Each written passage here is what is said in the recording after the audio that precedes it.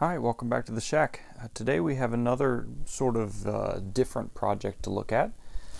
I received this in the mail just a couple of days ago. As you can see from Swiss Post, this is a PiDP-11 kit from Obsolescence Guaranteed. And what it is a 2/3 size front panel for a PiDP-1170 machine that you can put a Raspberry Pi on the back and use the SIMH computer history simulator to simulate an actual PiDP-1170 with all the blinking lights and switches and everything. And I'll put a link down below to the Obsolescence Guaranteed website. But obviously I haven't opened this box up yet. I'm going to open it up, take a look at the kit, and then see what we can do to get it going.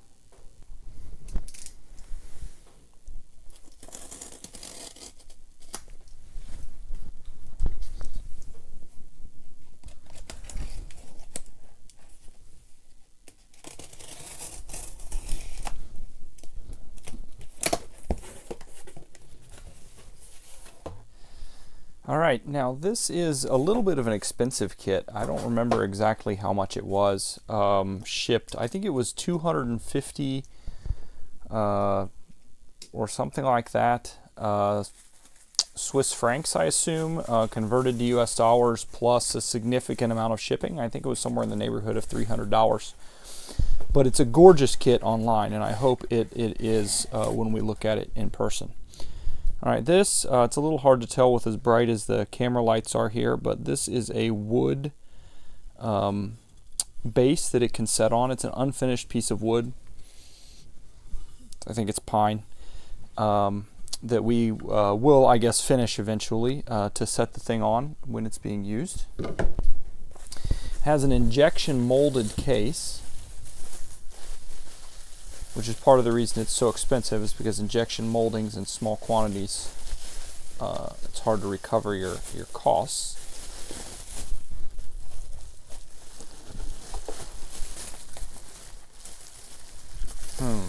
Okay, and there is the case. Let's get that out of its bag.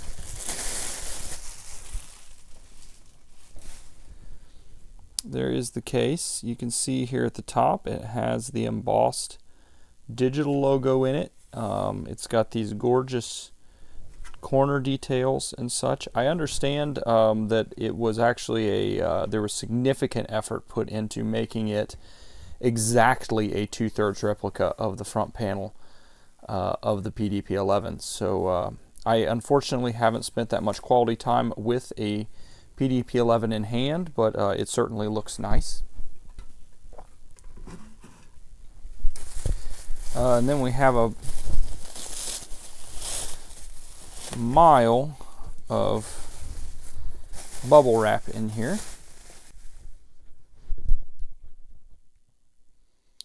Okay, not sure. Oh, so this must be the front panel with its protective wrap. I don't want to take that off just yet all the way, but let's get a look at it, a peek at it. Yeah, there we go. That is pretty gorgeous, and it looks like, yeah, the back is masked off except right where the lamps come through. So that there won't be any bleed. That's pretty snazzy. But there, I guess that's the front panel. We'll set that aside and try to keep from scratching it up just yet. Here is the circuit board, which will eventually, the Raspberry Pi will plug into. I guess right here is the header for the Raspberry Pi. The Raspberry Pi will plug into the back, and then it has all the lights for the address and register displays, and then the places to solder the front panel switches. It's a very nice looking board. Nice screen printing, nice layout, pretty black board. Screen printed on both sides. Very impressive. Set that aside as well. Then we have, it looks like a laser cut acrylic back, and if you see here, it has some burn mark there, and the instructions say to expect there to be some burn mark on the acrylic, and they say how to clean it off. But these are for the punches for various connectors on the back side. As you can see, we can punch DB25 or DE9 on the back for serial and SIM ports, and then these punches over here I'm not sure exactly what they're all laid out for, but I think it's USB, HDMI, Ethernet, power, things like that for the Raspberry Pi itself. So this will screw onto the back of that front panel that we set aside. And then I should have remaining in here the components. Yep. Get this box out of the way. The front panel switches, and you see they have little hats on them to make them just the same shape as the original PiDP-11 switches.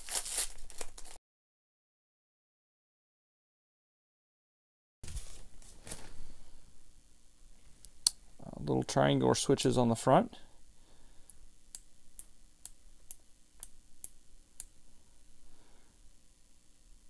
Very interesting. I guess I'll have to identify each of these and which direction they flip and whether they're momentary or toggle, and get those all laid out properly. There's instructions for that on the website. There's a beautiful set of instructions on how to put this thing together that I guess we'll get to later. And then these, as I understand, are alignment pieces. I don't know if this one stays together or breaks apart. I think maybe it breaks apart into two pieces.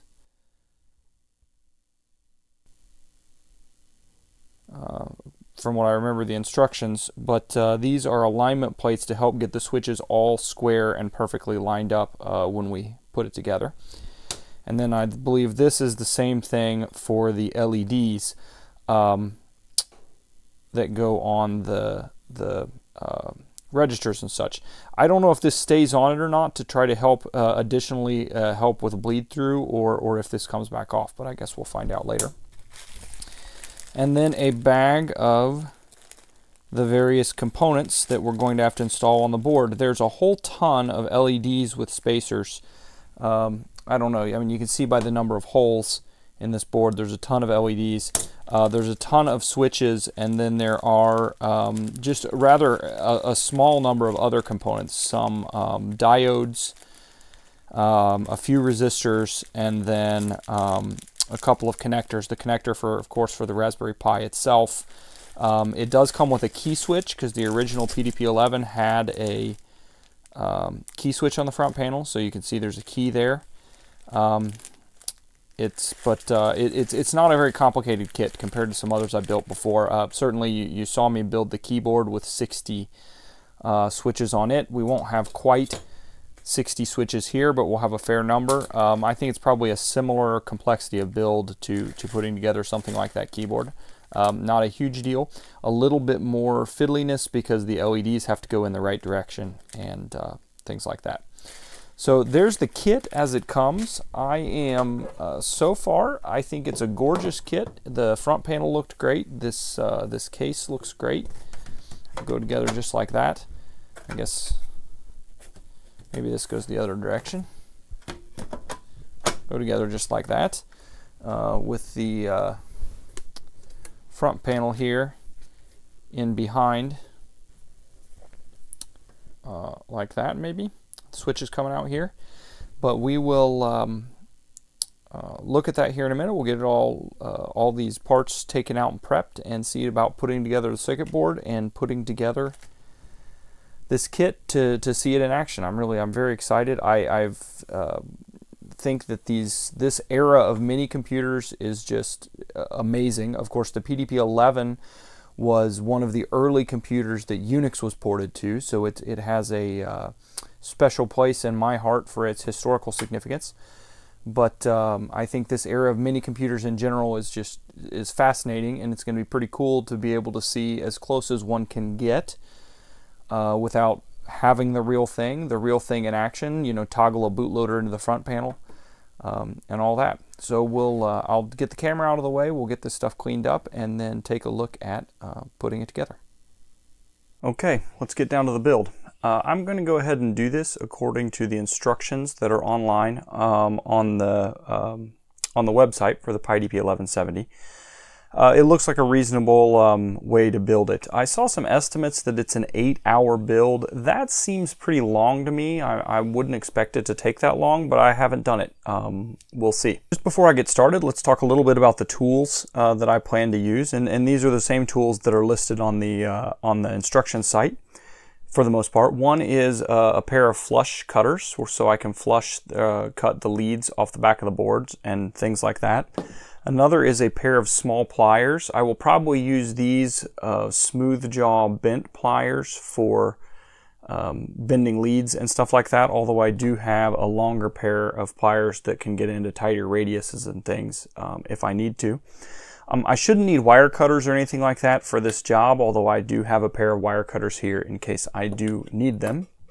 Of course, I have some desoldering braid here. This is old Radio Shack desoldering braid.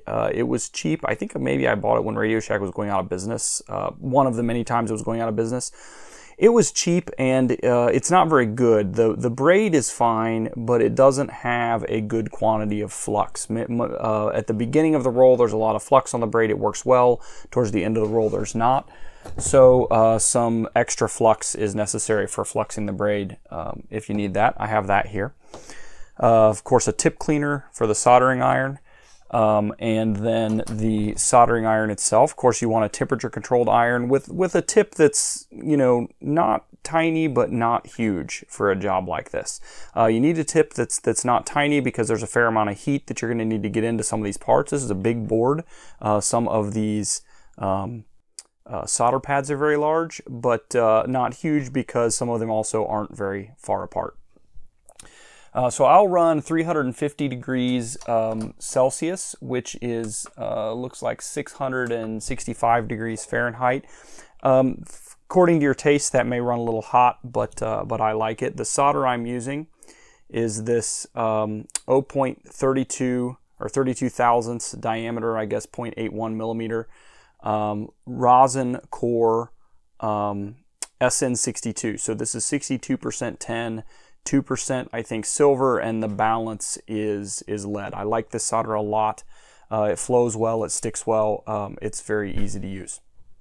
So that's it pretty much for tools. The only other thing I have is the board itself, and of course the packet of components that came with the board.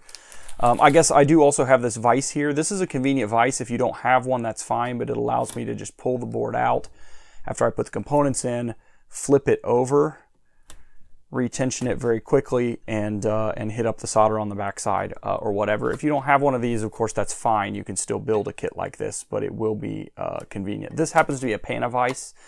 I don't know if this is a Panavise head or not. I think it is, but I was given this circuit board holder by a friend who said he didn't like it. He didn't find it very useful, and, you know, would I like to try to use it, and I have liked it. It's been a good holder, but of course it's a Panavise base. I'm not here to sell Panavise, but you know, they've worked well for me. So that said, let's open up this parts packet here and see if we can't find the diodes. The first thing the instructions say is for us to install is the diodes across these switches on the bottom and then on a few other places on the board. So we'll get those diodes pulled out and see if we can't get them placed on this board.